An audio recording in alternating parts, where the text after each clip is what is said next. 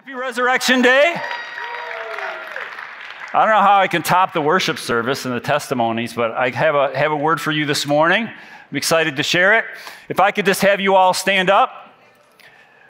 I want you to honor God's word, the truth of God's word. I feel like there's a lot of standing up and yelling and screaming about things that are insignificant. I think it's important for us to stand up and honor God's word, God's truth. Amen? When truth seems to be assaulted every day of the week, I think it's important for us to stand up for biblical truth, even more now than ever. So we just want to honor God's word this morning. I'd like to open with a passage in Matthew 28, 1 through 7. The subtitle of my Bible says, Jesus has risen. Amen. And after the Sabbath at dawn on the first day of the week, Mary Magdalene and the other Mary went to look at the tomb. There was a violent earthquake, for an angel of the Lord came down from heaven and going to the tomb rolled back the stone and sat on it. I love that. He rolled it back and sat on it. Crossed his legs. His appearance was like lightning. His clothes were white as snow. The guards were so afraid of him that they shook and became like dead men. The angel said to the women, "Do not be afraid, for I know you are looking for Jesus who was crucified. He's not here.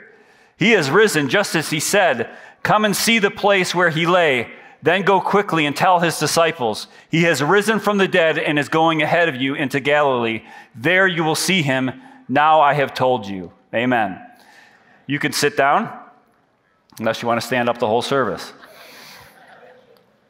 We know that Jesus' death, resurrection, conquered the power of death, not just in him, but in us all. Spiritual death and physical death. Now, we will one day die, but we know that we live eternally with him. We shed the old body, and many of us are going to be really, really happy about that. We shed the old body, and we get a new body when we come to the new heavens and earth, but it's going to be a physical body, but it's going to be a spiritual body. When we get saved, it's the first miracle that happens in our lives. We get saved and we get a new perspective on life. Something fills us. We have clarity about life. We have a hope that we never had, and we can unpack all the wrong things that we've done, and we feel forgiven. That's the first supernatural thing that happens to you when you make Jesus the Lord of your life. We're destined to have new bodies in a new heaven and a new earth. It's something that we can look forward to. So all the aches and pains and struggles, he turns them into blessing. Isn't that awesome? We are only living in a moment. This is just a temporary blip in eternity. When you think about eternity, that's like a long time. That's thousands and thousands and millions of years. Your lifespan is just a blip. So while your pain is temporary, you're going to experience blessing and provision for eternity. Amen? That's what his death and resurrection accomplished.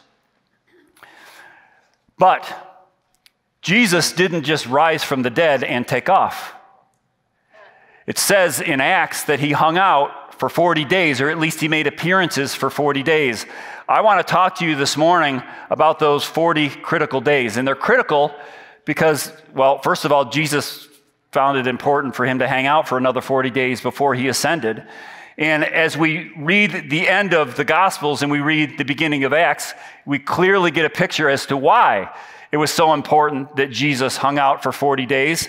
I mean, picture this.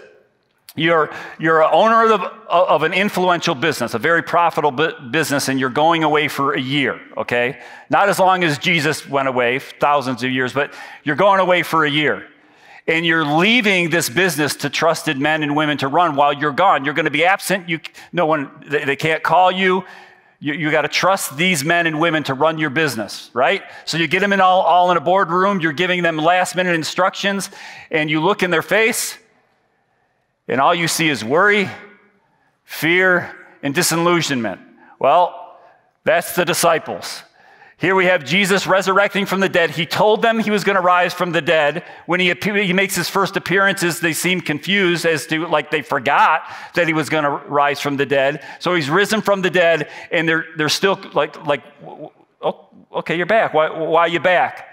Jesus had to clarify why he was back, and those words that he shared with them and those messages that he shared with them were of the utmost importance. They were important for the disciples then, and they're important for us. But you're not going to just be able to open a page of the Bible and see all the things that he taught the disciples, because you'll have a hard time. You have to dig. You have to dig a little bit. But I'm going to bring out some of those important things, important instructions that he gave the disciples this morning, because they are just as important to us. I'm going to open with Acts 1 through 9, and just read to you. You can just sit there and listen or open your Bibles. In my former book, Theophilus, I wrote about all that Jesus began to do and to teach until the day he was taken up to heaven. After giving instructions through the Holy Spirit to the apostles he had chosen, after his suffering, he presented himself to them and gave convincing proofs that he was alive.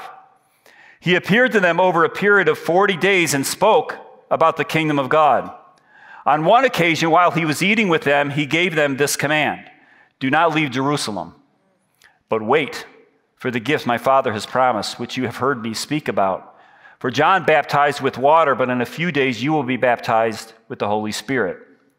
I want to note, they were saved already. Jesus was talking about another event, that they needed to be baptized in the Holy Spirit. They gathered around him and asked him, Lord, are you still going to restore the kingdom of Israel? I don't know if you were paying attention when I was reading. Jesus was not talking about the kingdom of Israel. They were obviously fixated on something else, and everything Jesus said went over their head.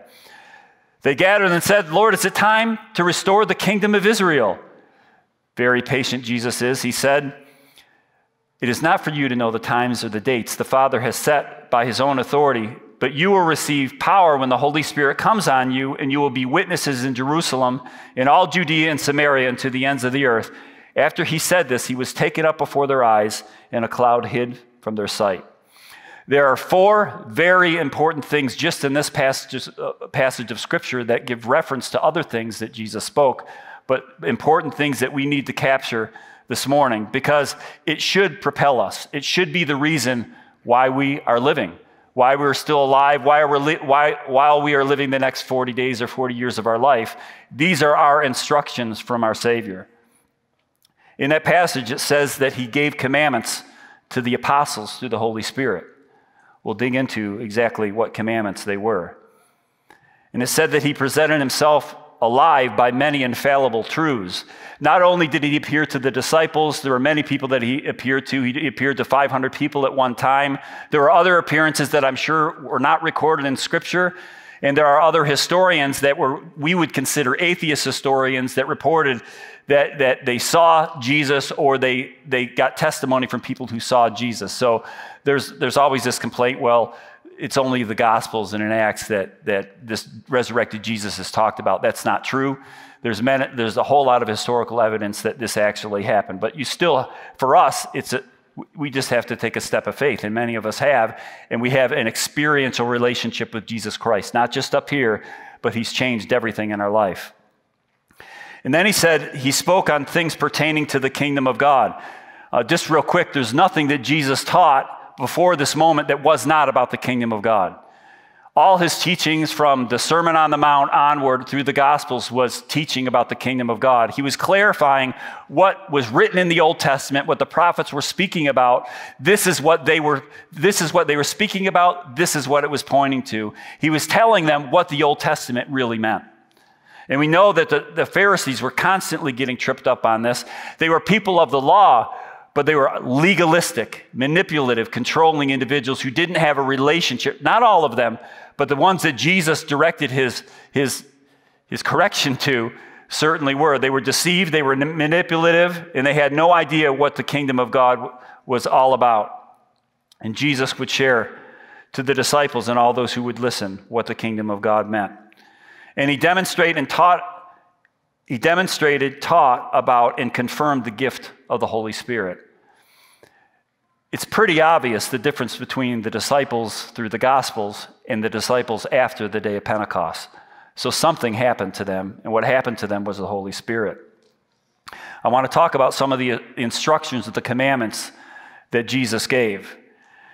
At the end of Matthew, and actually at the end of Mark, he gives what we call the Great Commission. So if you're wondering why you're still here and what you're to do as a Christian, this is very simple. You're to make disciples of all the nations. You're to baptize in the name of the Father and Son and the Holy Spirit. a lot of Christians downplay water baptism. I think this is probably a little more important than we think it is, because these were part of Jesus' last commands in his 40 days. He says, I want people baptized in the name of the Father and of the Son and of the Holy Spirit. He was also recognizing the three persons of the Trinity. So he was propping up the Trinity, and you're going to get baptized in the name of the Father and the Son and the Holy Spirit. This is a significant spiritual moment. It is not about just giving a testimony. So I'm telling you, if you are Christians here, and you have not been water baptized, it's not too late. I don't care if you've been saved 10 years, you need to get water baptized. Because I know, and many know who testify, when you're water baptized, there's a spiritual transaction that this takes place.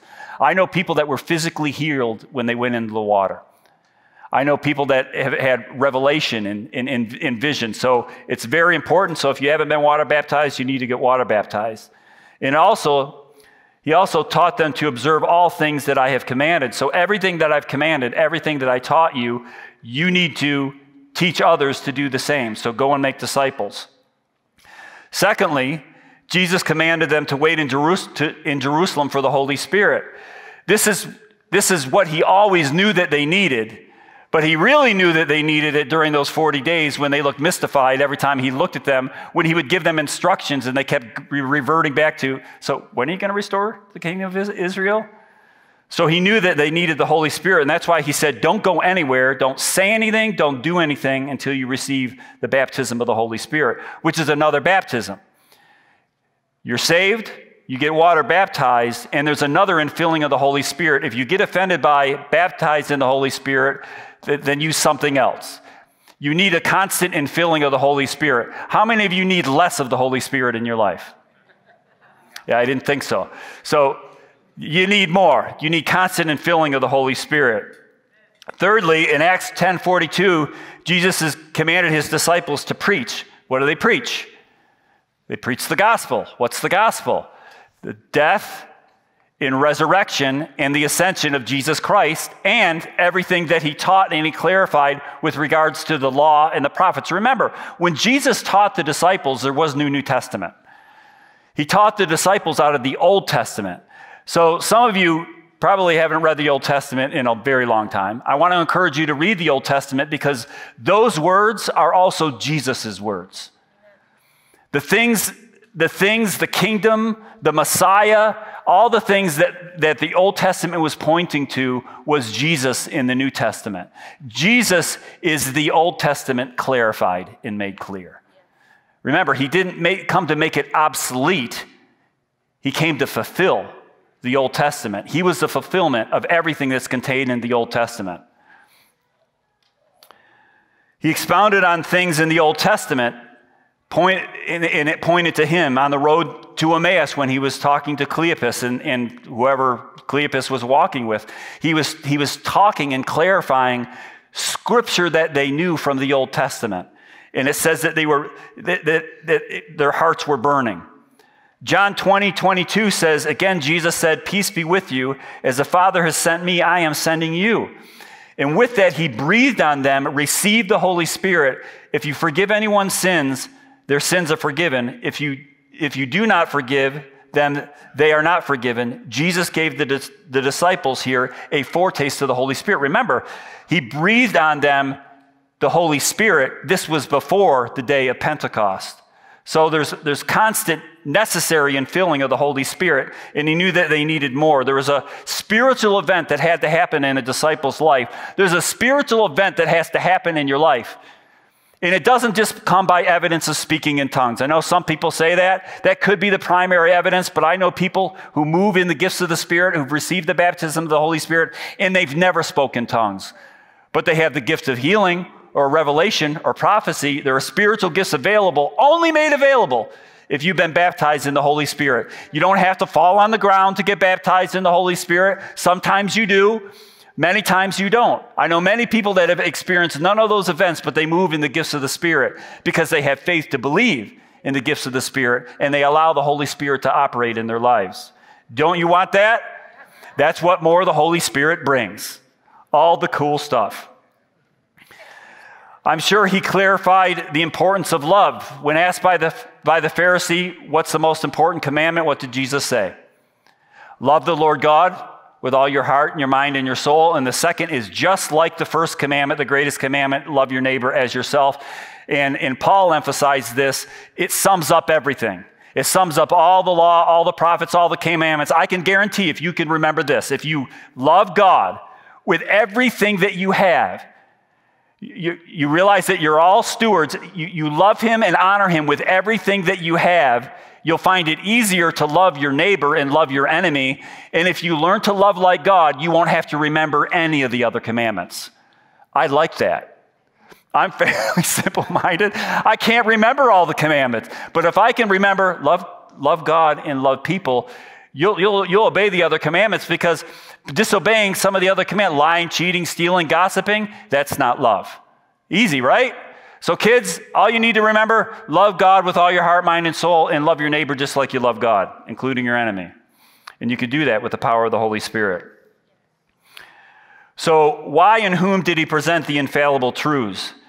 There were over 12 times that it's recorded in Scripture that Jesus appeared. Some people counted 10. I counted 12. I came up with 2 more, but I'm sure that he appeared more than 12 times, but it's only the 12 times that's recorded over a 40-day period. He had to convince them that he was alive. And obviously by the disciples' response and everybody's response, the convincing was important. And he provided infallible truths. So much so, he would have doubting Thomas, touch the wounds. Remember, Thomas doubted that he was there? Well, you can see my wounds, touch my wounds. So Jesus had a physical body, but it was a glorified body. I'll touch on this in a minute, but he was physically there. It wasn't a vision. It wasn't an apparition. He was actually there physically, but he was in a glorified body. And of course, he made the appearances to build the disciples' faith, because remember, the disciples' faith was shattered. Our Messiah, our Savior, is dead, and he's still dead. But now he's risen from the dead. He needed to provide proof that he was alive and he was real, and it wasn't a ghost. The first person he went to was Mary Magdalene. I love this, and I love her story. I wish I knew more about her backstory, but we know this. She was a woman that had 7 demons. Whatever that manifested into being, whether it was sickness or disease or hallucinations, it was bad news. She had 7 demons. Jesus delivered her of 7 demons. I think she was pretty grateful. I think she had a lot of faith that Jesus could rise from the dead. She's the first person that Jesus saw. Then there were 2 people. One was Cleopas on the road to Emmaus, then to Peter. And I love that, because what was Peter's kind of last event? It wasn't great. I'm sure he wouldn't want you to remember it, but he denied Christ 3 times. So Jesus went to Peter, I think, to restore him, to tell him that he still loved him. Then the 10 disciples in the upper room without Thomas. Then the 11 disciples with Thomas, which is when Thomas, I don't know if you've seen the painting. I can't remember who painted it, but it shows Thomas putting his finger in Jesus' wounds. Yuck. It's okay, I believe. The 7 disciples while they were fishing in a lake, and I love this. He didn't just teach them, he hung out with them. He went fishing with them. He shows up when they're fishing and he says, throw the net on the other side. I'll help you catch more fish. So they do that. They catch more fish. The disciples before the ascension on the Mount of Olives, and then in 1 Corinthians 15:6, it says that he appeared to more than 500 people at a time. Just in case people were starting to doubt, he appears to 500 people at one time. By the way, other non-Christian historians report that he appeared to all these different people. And then, of course, James, Jesus' brother, he appeared to. So he encouraged weeping weeping Mary, he restored fallen Peter. He welcomed doubting Thomas. He instructed the 2 disciples on the road to Emmaus. He met the discouraged disciples and ate with them. So he obviously had a physical body if he was going to eat with them, right? He met the disciples on the mountain in Galilee, and he even cooked breakfast for them by the Sea of Galilee. That's the Jesus I know. He's touchable, real. Amen? So why did Jesus have to talk more about the kingdom? It said that he was speaking things pertaining to the kingdom. Well, because they didn't understand. Because they thought the kingdom was about the kingdom of Israel. and that he was going to be a warrior king. He was going to ride on a horse, and he was going to have a sword, and he was going to cut off the heads of Romans, and he was going to restore Israel to its former glory. That was not the kingdom that Jesus came to establish. There will one day be a physical kingdom, a new heavens and a new earth, where there'll be no more sin, there'll be no more pain, but it wasn't now, and it wasn't for the disciples, and it's not for us now. We're to live out a different kingdom, and that's the kingdom that's within us. So he had to reinforce the idea of this kingdom within. He spent 40 days teaching them about the kingdom, as he did before the 3+ years, teaching them about the kingdom and the kingdom values and how to operate in the kingdom, how to operate in kingdom values, how to operate in kingdom authority, how to move into the gifts of the Spirit, none of which they would have understood if it wasn't for the Holy Spirit, giving them revelation but also giving them power. Jesus was ruled by a kingdom that was within him. He wanted his disciples and all of us to be ruled by the same sort of kingdom that was within him. So what was the importance of the Holy Spirit? Acts 1, 7-9, it says that he said to them, "It is not for you to know the times or dates the Father has set by his own authority, but you shall receive the power of the Holy Spirit when he comes on you. And you will be witnesses in Jerusalem and all Judea and Samaria and the ends of the earth." After he said this, he was taken up before their eyes, and a cloud hid them from their sight. And they just stood there and stared, by the way. Didn't receive the gift of the Holy, or the baptism of the Holy Spirit yet, so they're standing there until the angels had to jerk them out of their stupor and say, "Okay, now go to the upper room. And by the way, go straight there. Don't do anything else. Go straight to the upper room." And we know what happened as we read through Acts on the day of Pentecost. The Holy Spirit shows up, tongues of fire above their head, and they are completely radically changed, as evidenced by Peter's first awesome, incredible sermon, where Peter began to speak like Jesus spoke and began to unpack the Old Testament scripture verses. This is also kind of cool. I touched on the fact that Jesus had a glorified body.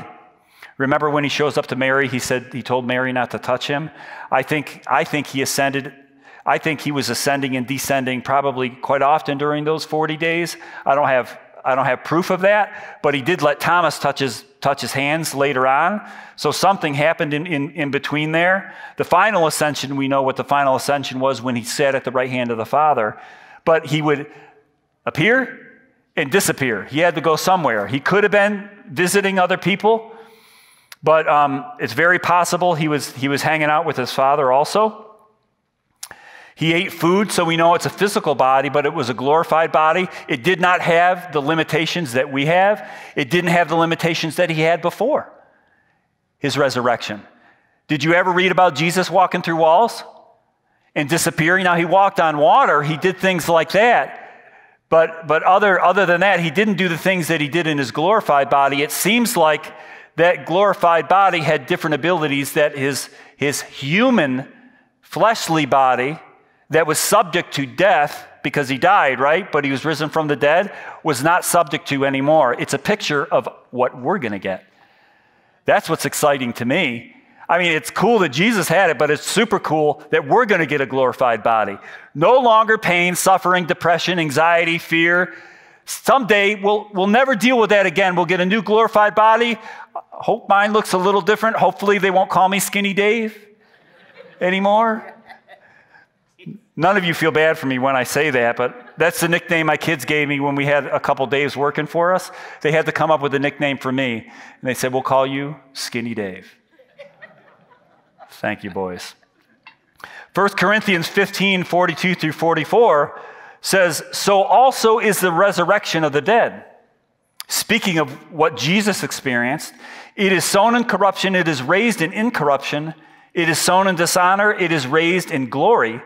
It is sown in weakness, it is raised in power. It is sown in the natural body, it is raised in a spiritual body." There is a natural body and there is a spiritual body. Jesus would appear and disappear at will because he had a spiritual body and a natural body. We will get a natural body. We won't be floating in the clouds. We won't have wings. But it appears, if our glorified body is anything like Jesus' body, and I absolutely believe that's a picture of our body, we will have the same abilities that he had. Why? because we get a glorified body, and the same Holy Spirit that enables him to do that is in us. So if you're not looking forward to anything in this life, you can at least look forward to that. I want to walk through a wall. I've tried it. It does not work. Not in this body. It was not until the Holy Spirit filled them that they had the courage to leave the upper room. After this, Peter could finally preach without stumbling over his words, without the shame of denying Christ. Peter could preach. Not only could he preach, he understood what he was preaching. Peter didn't preach like this before. Peter would only open his mouth around the disciples to talk about who was the greatest among them. But now it was like Jesus' words were coming out of his mouth because he was getting revelation from the Holy Spirit. It said that signs and wonders followed the disciples wherever they went. People were healed, delivered from demons. Shadows, the shadows of the disciples. That shadow was the Holy Spirit. The shadow of the disciples healed people as it passed over them. There were rags, dirty rags that were picked up, that were touched by the disciples, by Paul, and they were healed because the anointing was so heavy on them. And by the way, you get a picture of this when Jesus resurrected from the dead, because he wasn't the only one. Scripture talks about other people that were resurrected from the dead when Jesus was resurrected. That's the power of the Holy Spirit. It wasn't just for Jesus, it's for us. And his resurrection life is in us. You heard testimony about that this morning. People getting healed of cancer and seizures and all sorts of stuff. How many of you have experienced supernatural healing in your life? Raise your hand. I'm raising my hand. That's called resurrection life. That's called nos gas, the Holy Spirit on steroids. That's the Holy Spirit in you that causes you to do that. And he can do that. The more you step out in faith, the more that you can believe, the more you begin to walk and move in these gifts. And those gifts come from the Holy Spirit. So the Holy Spirit brings salvation. He gives us a new heart. He replaces a stony heart with a spiritual heart, which activates our spiritual man. Those of you can remember before, when you were a worldly man and woman, you didn't have Jesus the way that you thought. The despair that you had, the frustration, the lack of hope, and you got saved, and all of a sudden, wow, it's like I got a new mind. I have new hope. The spiritual man was switched on in you. You have courage, or you can have courage that you've never had. You can have an understanding of Scripture. As much as I know Scripture, as much as I read the Word, whenever I open my Bible, I pray, Holy Spirit, give me knowledge, give me revelation. That way, every time you open it up, it's not a boring devotional. You're not just reading words, the words come alive, and I believe the Holy Spirit can make those words come alive. So don't give up reading your Bible. Oh, it's so boring. It doesn't have to be boring. Ask the Holy Spirit to make it exciting. And Jesus is patient. He was super patient with them. You're in the same boat. He's going to be really patient with you. Holy Spirit gives revelation, visions. He gives the fruits of the Spirit. This is neglected teaching in Scripture. I think we should have a whole lot more teaching on the fruits of the Spirit before we talk about the gifts of the Spirit. Because you can get the gifts of the Spirit and not have the fruit of the Spirit and abuse people. And I've seen that happen. So you want to study something, study the fruits of the Spirit. It's in Galatians 5:22. It is the character of the Holy Spirit. You need the character of the Holy Spirit to know how to use the gifts of the Holy Spirit. And the gifts of the Holy Spirit are all the cool stuff, but don't neglect the character, because the cool stuff will go to your head.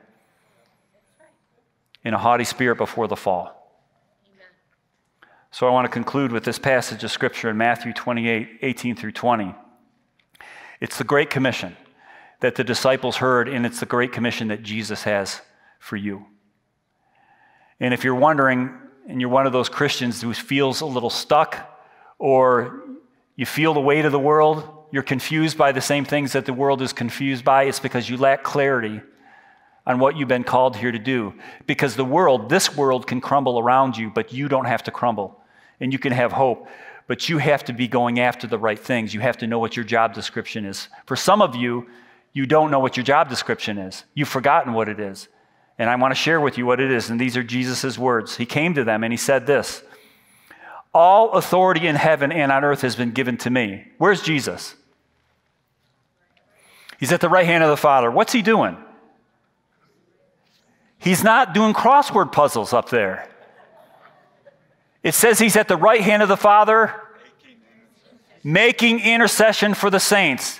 Why? Because they're constantly getting into trouble? Partly because of that. But the intercession is answering our prayers as we pray to him. The authority that Jesus has, he's given to us. He imparts to us. If we ask him to reveal the mysteries, if we ask him to impart those things to us, we can move in the same authority that Jesus had. Jesus said, you can do these gifts and greater works will you do, because the same Holy Spirit that was in him is going to be in you. And I'm at the right hand of the Father, by the way, defeated sin and death, just saying. And I will activate you to live the life that I led the example for. Therefore, go and make disciples of all nations, baptizing them in the name of the Father and of the Son and of the Holy Spirit, and teaching them to obey everything I have commanded you. And surely I am with you always to the very end of the age. And just so you know, the end of the age has not happened yet. The end of the age, when Jesus returns, it will be a very different story than the first time he was here.